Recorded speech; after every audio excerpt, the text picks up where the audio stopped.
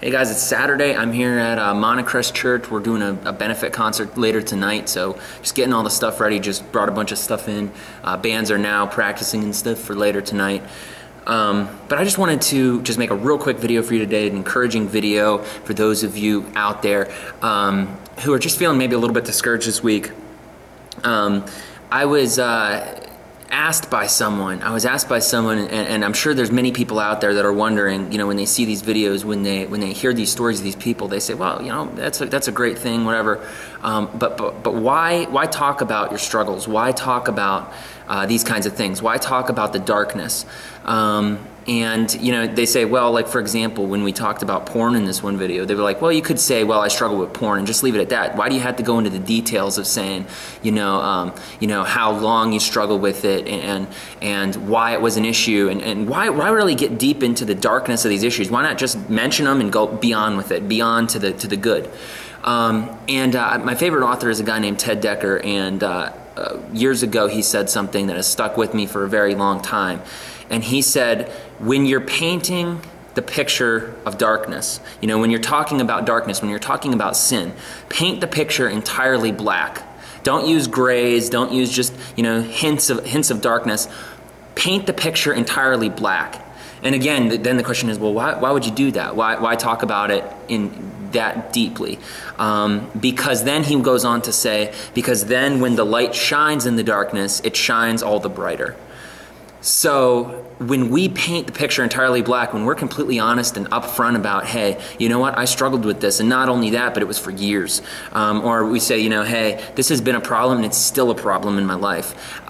When we're completely honest and we paint the picture as dark and as bleak and as hopeless as it seems, what we're really doing is we are allowing, when we get to that point in our life, or whether it's already happened or whether it's going to happen, we essentially, what we're doing is we're saying the light can shine in all of its brilliance, and it's brighter than ever before. It's not just a little light like through the gray and oh, well, that's nice, that's a nice Jesus story, but it's like, no, this has changed my life.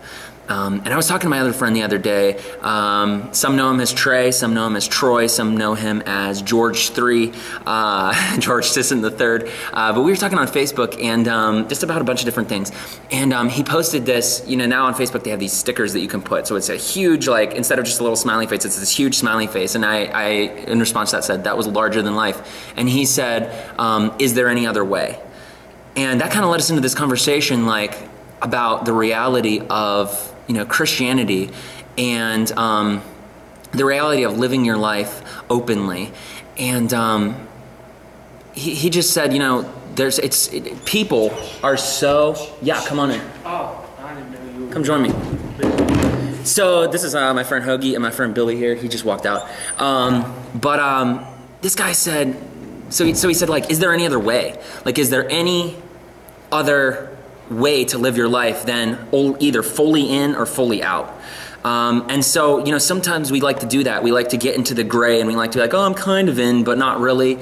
And the reality is there's no other way. And Peter figured this out in John 6, and this is the last thing I want to say is there were all these people that walked away from Jesus. They're like, this is just too hard. Like loving your enemies, doing all this stuff, that's just way too hard. I can't do it. And Jesus turns to his followers and says, his 12 best friends, his disciples, and says, like, are you guys going to go too? And they say, Peter actually says, where would we go? You hold the keys to eternal life. Like, you, not only in the future, but now, like, you lead us into the best way of living. Like, where are we going to go? What else is there? And so today, that's the question you got to ask yourself. Like, where do you want to be? Like, where are you going to go? And when these people come up and when things come up in your life that kind of discourage you, or different situations, just remember those things. Remember, is there any other way? Like, is there any other way to live besides this transparency, besides this, or I mean, there is another way to live. There is another way, and it's called fear, and it's called these chains that have held you down. But do you want to live that way anymore? And I know for a lot of people it's really hard. It's really hard to make a video. Well, we're not asking you to make a video. I mean, if you want to, that's great. What we're asking you to do is live your life in transparency with those around you, with the people that you love the most. That doesn't mean you have to go public. It just means you have to be honest with the people around you. So that's just a word for today, and we will see you tomorrow.